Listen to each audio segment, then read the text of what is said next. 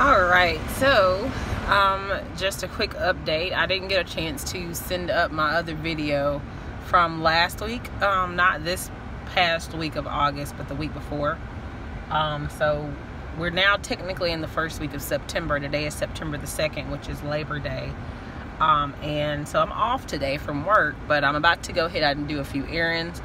But before I do that, I wanted to just update you all on the things that's been going on as far as the money is concerned. So number one, I have started over a whole new month, and at the end of last month I ended with $728.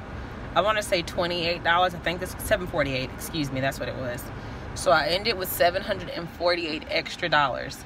Now there was $225 that had to be taken from that to put towards tithing that I hadn't done.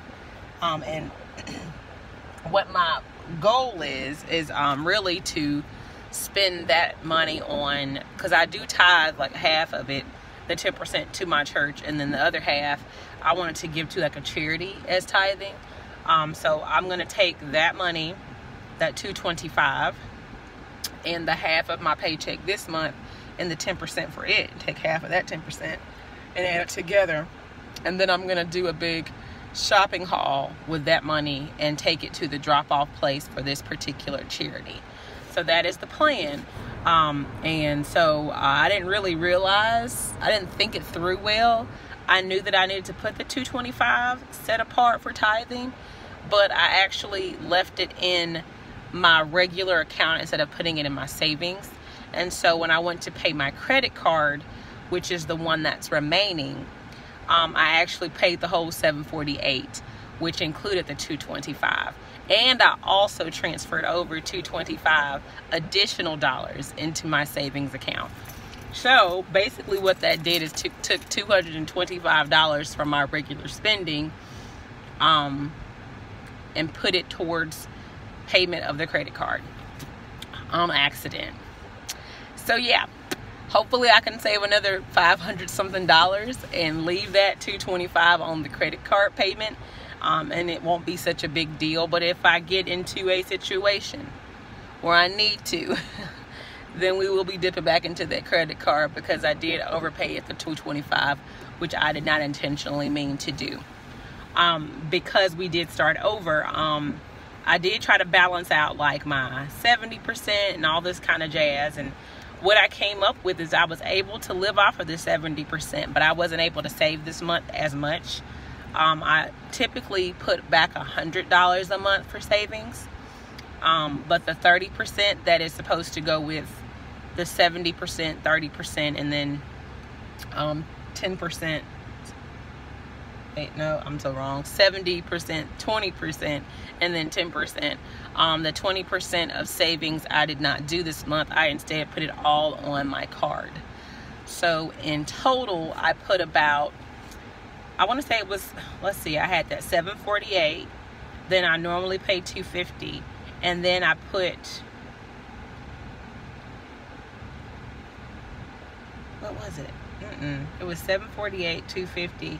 Oh yes, and so I received payment for my summer job that I ended in July, and because of the fact that it was in the school system, it's basically a month in the hole before you get paid for that.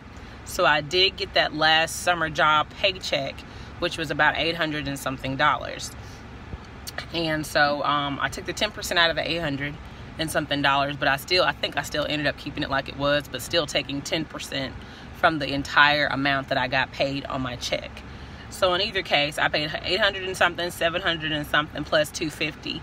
So that put me at what, almost $1,800 that I put out this month alone for that card, which put me pretty much at owing right around $100 left on that card, which I'm this tempted to just go ahead and pay right now.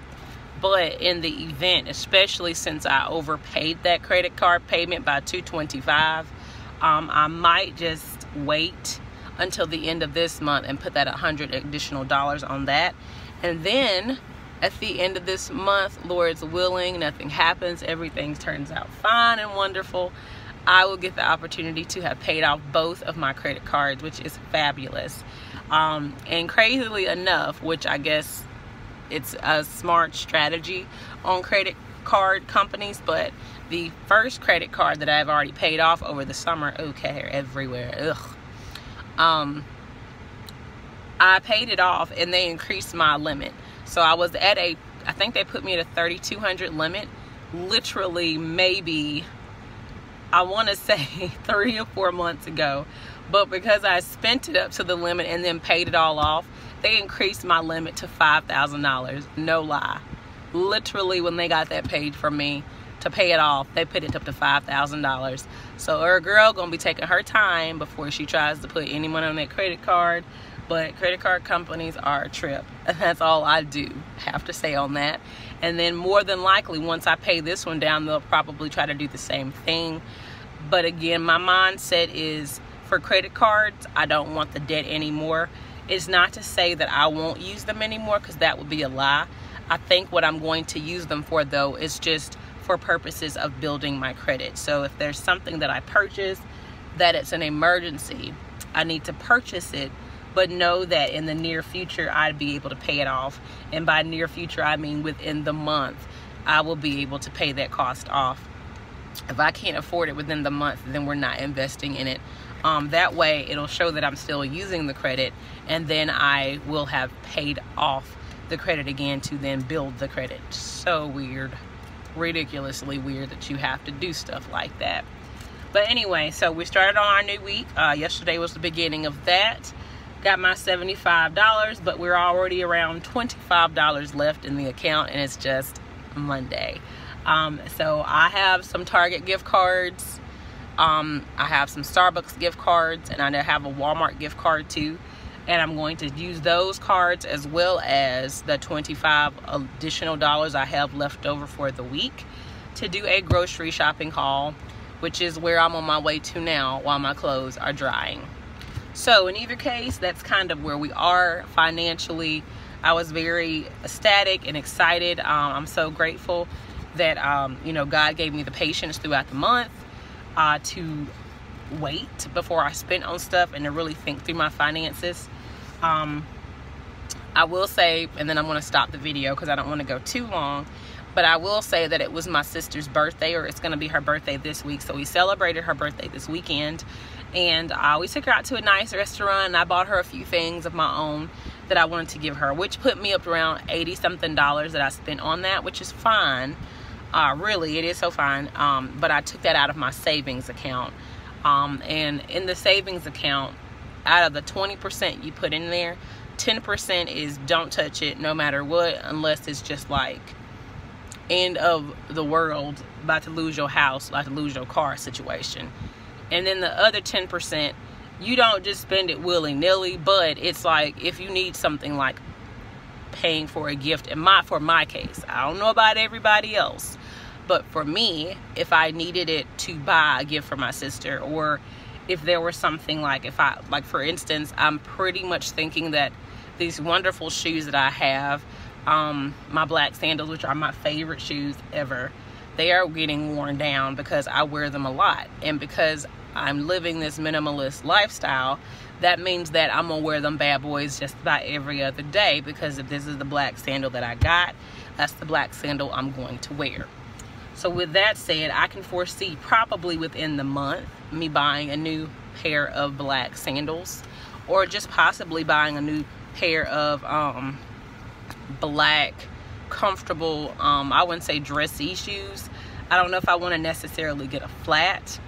And I already have some heels, which are terribly uncomfortable, but I have some. So in either case, I might be putting an investment into some shoes this month, and then maybe some shirts, because I do have my Stitch Fix coming this month, which is $20 for a stylist fee, and then probably another $20 for the item that I want, which is about $40-something. So in either case, most of that will come from my savings, the other 10% that I can use when I need stuff, but not an emergency need. So anyway, I'm done. Have a wonderful rest of your week, and I will update you next Sunday. Bye.